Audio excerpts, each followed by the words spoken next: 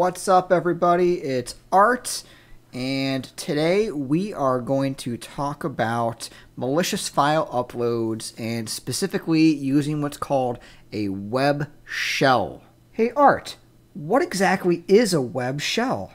I'm really glad you asked. If you've ever used a shell terminal, things like Bash, then you can think of a web shell as effectively a web interface that allows you to execute shell commands directly from a website. And as you might imagine, any website that allows you to execute commands directly within the shell, the command line sitting on the server, would be a very, very bad thing for any website, as it would allow you to do any number of things directly on the server, things that a website really should never, ever allow you to do. I was recently doing a penetration test for one of my clients, and this happened to be a vulnerability that I stumbled into. It's something that you see quite a bit on platforms like Hack the Box, and I figured digging into how malicious file uploads work, what web shells are, and more specifically, how to prevent this from happening to your own web applications would make for a great video. So let's jump right in and take a look.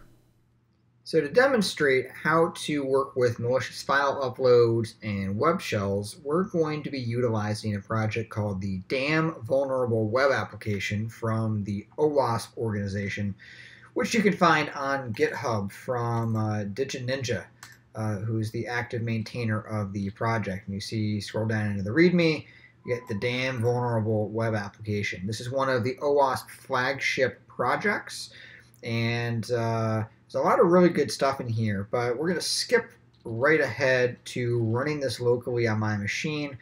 If I wanted to pull down the repo and clone it via Git, I certainly can do that, or in this case, I just want to run it directly from my command line using Docker. So if I flip over to my terminal and run Docker, it will spin up the Docker container. And flipping back to my browser, you'll see we land at the Damn Vulnerable Web Application login screen. And the username and password are the default credentials for this app, which are noted in that GitHub README, simply admin and password. And logging in, first thing we have to do is hit this create or reset database, and that'll take just a moment to run.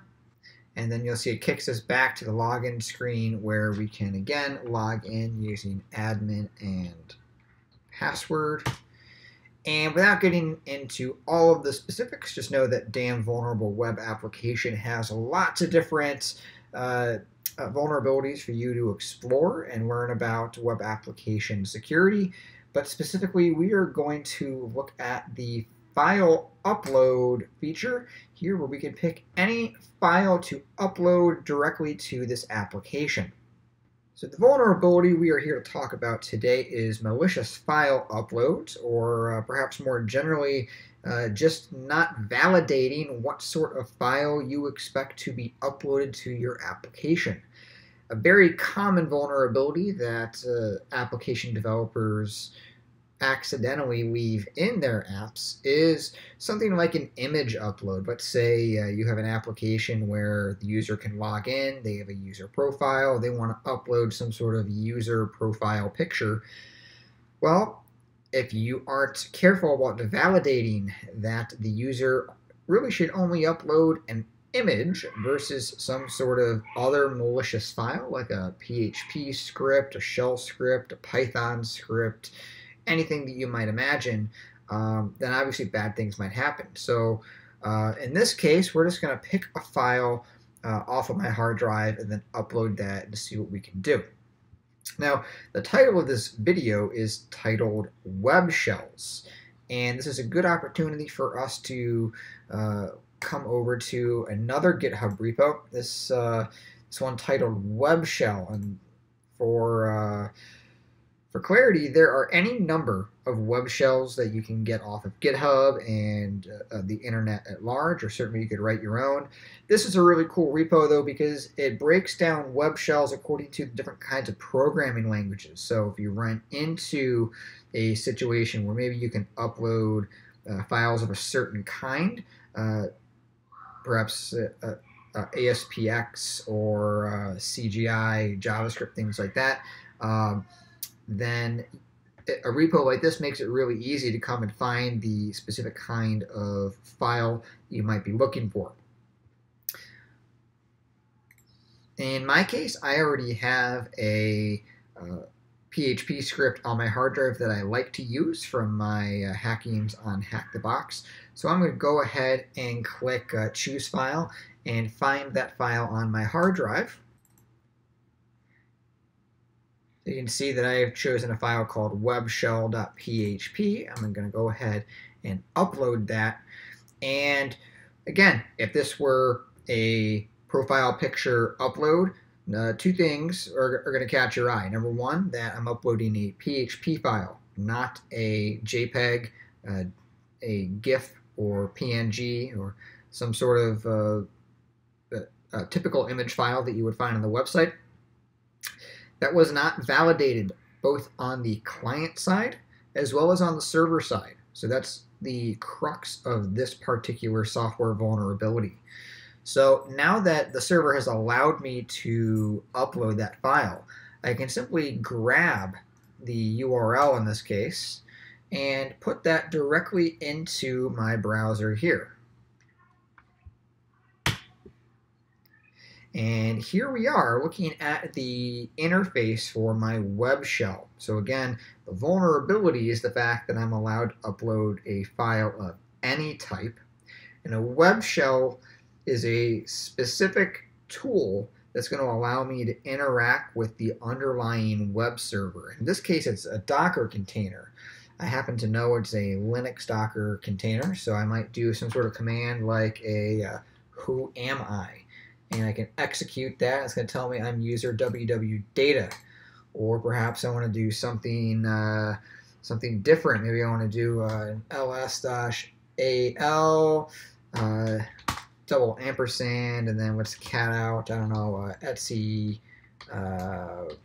password, and let's see what happens. And in this case, you're going to find out that the directory that I'm in has certain files here, and then underneath that is the contents of the Etsy password file. So use your imagination here. There are all sorts of things you might want to do if you had access to the command line of the underlying web server. Certainly you might want to try to escalate the permissions from www.data as a user who typically has their permissions locked down to only do web server type activities. If I can escalate those privileges up to a different user, perhaps even all the way up to root, I could own the entire web server, anything that's hosted on there, any activities that I might want to do as a hacker would all be really bad things. This should probably go without saying, but you should never ever upload one of these web shells to a web server that you do not personally own. Never try to do this on a third-party website or a web server that you don't have administrator access and permission to do some of these items on, as it can be highly illegal. The FBI will come knocking on your door. Don't do it. The fact of the matter is, this is a common vulnerability that lots of web application developers simply don't bother to validate the kinds of files that should be uploaded. And again, you need to validate it in two places. Number one is always validating it in the HTML form, which is really very easy to do. And secondly, you want to validate the input of the binary file on the server side. There's a number of different technologies that you might implement depending on the kind of server you have, the kind of software code you have running on the back end, but you definitely want to do that. So If you are a software developer and you're worried about whether or not your application is susceptible to things like malicious file uploads, you're worried about somebody executing a web shell, please reach out to me. I do this sort of software consulting. I do penetration tests. I would love to help you out. You can find my website in the link below here, and I'd love to reach out and help you with your next project. But until next time, stay safe out there, everybody, and thanks for watching. We'll see you next time.